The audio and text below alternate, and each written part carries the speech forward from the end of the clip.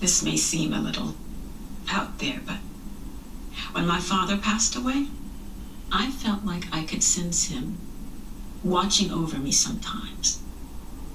If you pay close enough attention, maybe you'll start sensing your mom too. What about other things? What other things? I don't know. It's hard to see. It's like a dark thing. I see. Well, when did you start seeing this dark thing? Right after that man died.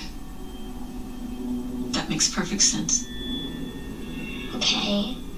So what is it? When there are scary things we don't understand, our minds try to fill in the blanks. It's just like all those spooky monsters you think are hiding under your bed. But we're going to work on that together. Okay? So it's not so scary.